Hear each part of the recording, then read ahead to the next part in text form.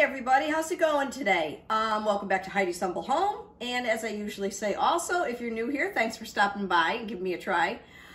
So today for dinner, my side dish is going to be zucchini patties. I thought I'd take you along. Maybe you've never made them before. It's a quick recipe, they're not hard. I will list everything down below in the description. And then after that, we're going to make a quick healthy snack with a couple ingredients. I have made them before. I have a few new subscribers, not a lot yet, I'm trying. So you may have seen it, it was actually months ago. It's the no-bake energy balls. But you know, I'm due to make them. We could use a new healthy snack around here, so I'll take you along to make that also. And like I said, everything will be listed. Let me move you over here. So in the bowl, I have 2 shredded zucchini. Okay, it's just me and Frank, so that should be plenty. We have Parmesan cheese, we have a little bit of flour, an egg, and I used Italian seasoning, salt and pepper. You can add dill. Some recipes call for mayonnaise. You can do whatever you want. I'm gonna mix this up and get the oil started heating up in my pan over here. What I will do after I make them is I put them usually in a pie plate. And I have no wax paper, so in between layers, I'll just put parchment paper, just enough to drain it. All right, so we'll just kind of mix these up. You know, it's kind of a side dish that you never think of. And it's really not that hard. Get some olive oil going in here. There we go. And they don't take too long, so we're just gonna mix this up. And, you know, maybe you've made these before. I've made zucchini patties. I'm trying to think, there was another kind of patty I made. There's a lot of different recipes you can make. But these, you know, like I said, they're fairly easy. It makes a nice side dish. So I just want to mix everything till it's nice and incorporated. There we go. Haven't had these for a while. Thought they'd go nice with some chicken thighs. It's healthy. I'm gonna get a big tablespoon out. And once the oil is hot, you're just gonna drop them in by tablespoon. Okay. Get a spoon, and I'm just gonna start dropping them. And actually, this is gonna be like a small batter, I think. It's not gonna be too big. I keep the skin on when I shred them. You don't have to, okay? Once you drop them in, you can flatten them out, okay? I think they're delicious. Sometimes people dip them in sour cream, or, you know, top them with sour cream after. You can do that too. Just gonna flatten them like that. There we go, and you just kind of let them go till they brown. And like I said, you put them in the pie plate, and you just keep making them until they're all done. So I will come back and show you once I have a few of them all done. I wish I had smell-o-vision for you guys. So this is gonna make a small batch. Like I said, I've already started to take a couple out. You can make them as brown as you want. I also added in the batter, guys, some minced onion and some minced garlic. Okay, sorry about that. And always use a good olive oil, okay? This one here I got at Trader Joe's. Let's see if you can see it down here. It's 100% Greek Kalamata extra virgin olive oil. So they really don't take that long. You guys get the idea, right?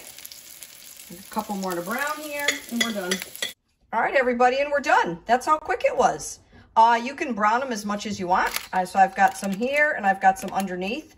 So for the 2 of us, 2 zucchini was plenty. We'll probably end up eating all of those.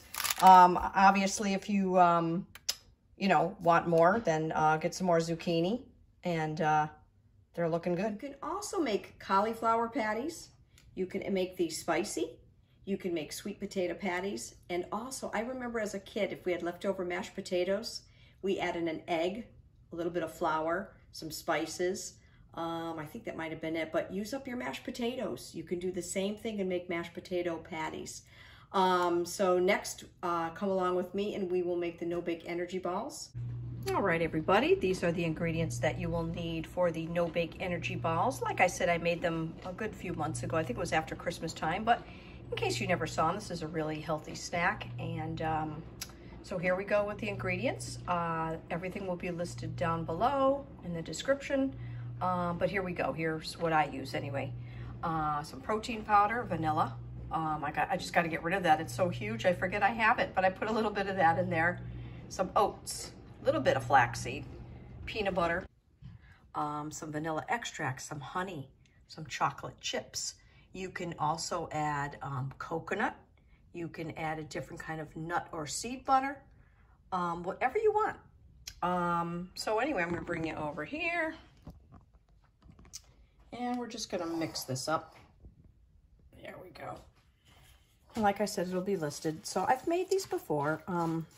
So some of you may have seen them, but if you haven't, they're a really good, healthy kind of a snack.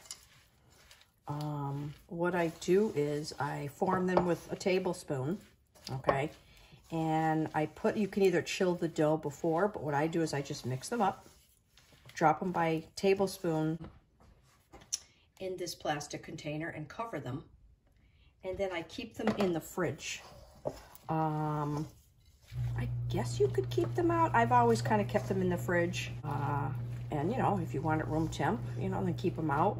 But I think they might get a tinge soggy. Or if you want to eat them and they are in the fridge, then put them out, you know, a little bit on the counter before you eat them. Also, I mentioned this in one of my other videos.